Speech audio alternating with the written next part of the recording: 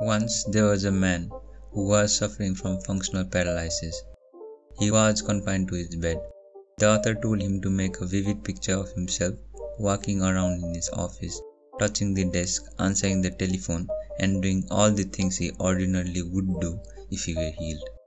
The author explained to him that his mental visualization of perfect health would be accepted by his subconscious mind. He started visualizing walking in his office, touching the desk and answering the telephone. He continued his visualization discipline intensively for several weeks. Then one day, when nobody was at home, the telephone rang. The telephone was 12 feet away from his bed. Nevertheless, he managed to answer it. His paralysis vanished that hour on. The subconscious mind responded to his mental images. When he shifted his attention to his healing power within himself, power flowed through his focused attention and he could walk again. Whatever you shall ask in prayer, believing, you shall receive. There are also past cases where people have used their subconscious mind to heal from blindness, skin disease, and even cancer. So what is this subconscious mind? Actually, our mind is divided into conscious mind and subconscious mind. Conscious mind is the reasoning mind. It is the phase of mind that chooses. Example, you choose YouTube and choose to watch this video. Whereas subconscious mind carries its processes without the help of your conscious control. Example, your heart is kept functioning automatically. Vital functions of your digestion, circulation, and respiration are being carried out. They are also called waking and sleeping mind, voluntary and involuntary mind. Your subconscious mind accepts whatever you consciously believe.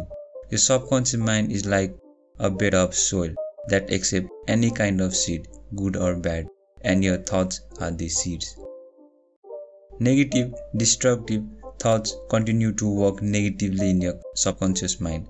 Sooner or later, they will emerge and take their shape corresponding to their content.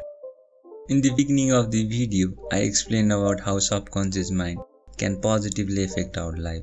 But now let's see how can it also negatively affect our life. Once there was a man who went to India to meet a crystal gazer to read his future.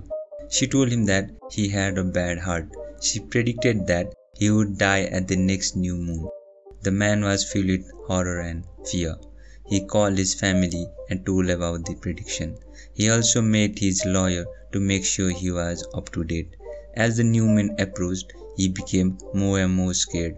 A month before, this man had been happy, healthy and fine. Now he is just the complete opposite.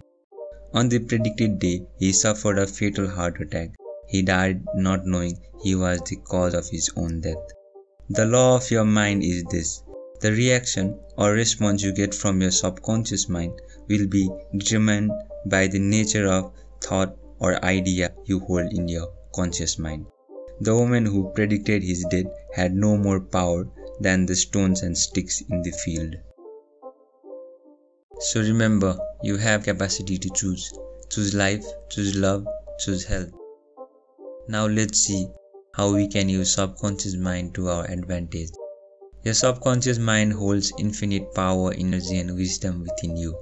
If you suggest to your subconscious prior to sleep, I want to get up at 6 a.m, it will awaken you at that exact time.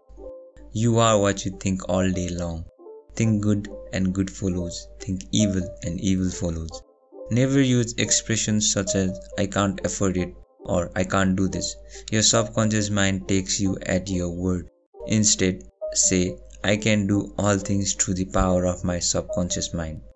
Never say I'll fail, I'm sick, I'm weak. Your subconscious cannot take a joke. It brings all these things to pass. Watch what you say. Choose to be cooperative, joyous, friendly, lovable, and the whole world will respond. This is the best way to develop a wonderful personality. Thank you for watching the video.